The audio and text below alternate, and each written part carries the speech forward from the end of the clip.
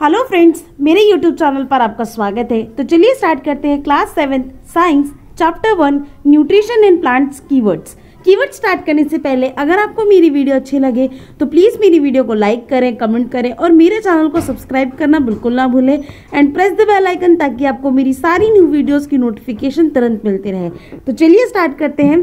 First is autotrophic, the mode of nutrition in which organism make food themselves from simple substances is called autotrophic. देखिए, autotrophic का मतलब, auto का मतलब होता है सेल्फ, एंट्रॉफिक का मतलब होता है नरिशमेंट। तो वो मोड ऑफ न्यूट्रिशन जिसमें जो ऑर्गेनिज्म है वो अपना खाना खुद बनाते हैं सिंपल सब्सटेंसेस से, उन्हें ऑटोट्रॉफिक कहते हैं। उस मोड को ऑटोट्रॉफिक मोड ऑफ न्यूट्रिशन कहते हैं। Second is chlorophyll. Chlorophyll is a green pigment that gives plant green colour and it helps plant to make their food through photosynthesis. देखिए, chlorophyll क्या है? क्लोरोफिल एक ग्रीन पिगमेंट है जो plants को green colour देता है और वो हेल्प करता है प्लांट्स को खाना बनाने के लिए through the process of photosynthesis. Third is heterotrophs. Organisms which are directly or indirectly depend upon plants for their food are called heterotrophs। देखिए, वो organisms जो डायरेक्टली या इनडायरेक्टली प्लांट्स के ऊपर, ग्रीन प्लांट्स के ऊपर डिपेंडेंट है अपने फूड के लिए, उन ऑर्गेनिजम्स को हेट्रोट्रॉफ्स कहते हैं। एग्जाम्पल है animal, fungi, extra. Fourth is host.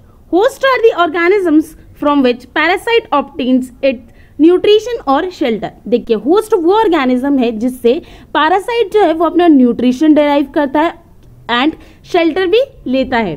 Fifth is insectivorous. Insectivorous plants are the plants that derive their food or nutrition by consuming insects and other organisms. Example are Venus flytraps, pitcher plant, extra. देखिए, insectivorous plant वो plants हैं जो अपना nutrition या food derive करते हैं consume करके insect को या अदर ऑर्गेनिजम्स को।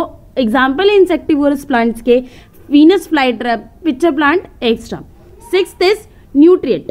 The component of food necessary for our body which provide nourishment to the body is called nutrients।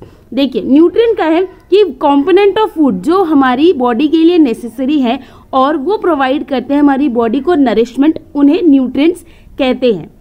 Seventh is nutrition, the process of taking food by an organism as well as utilisation of their food by the organism is called nutrition.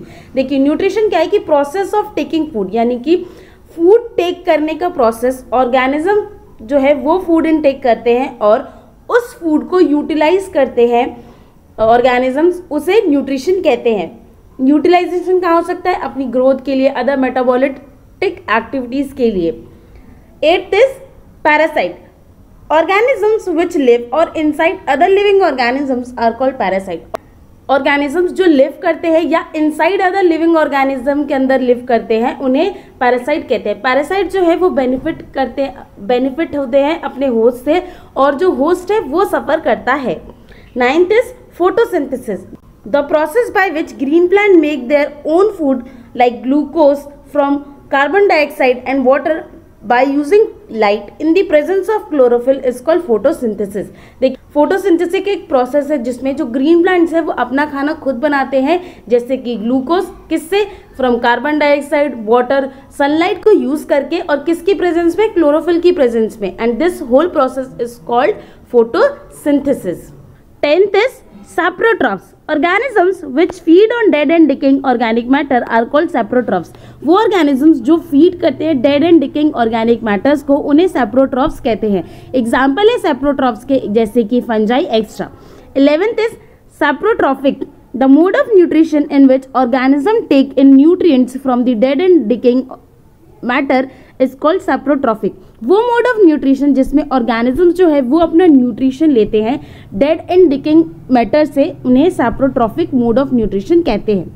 12th is stomata. Stomata are the tiny pores और opening that is used for the gas exchange. They are mostly found on the under surface of the plant leaf. देखिए, जो stomata है वो tiny pores या opening है जो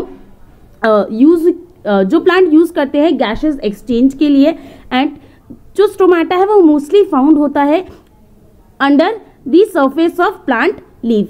आज के लिए इतना ही। अगर आपको मेरी वीडियो अच्छी लगे तो प्लीज़ मेरी वीडियो को लाइक करें, कमेंट करें और मेरे चैनल को सब्सक्राइब करना बिल्कुल ना भूलें and press the bell icon ताकि आपको मेरी सारी न्यू वीडियोस की नोटिफिकेशन तुरंत मिलती रहे। Thank you so much.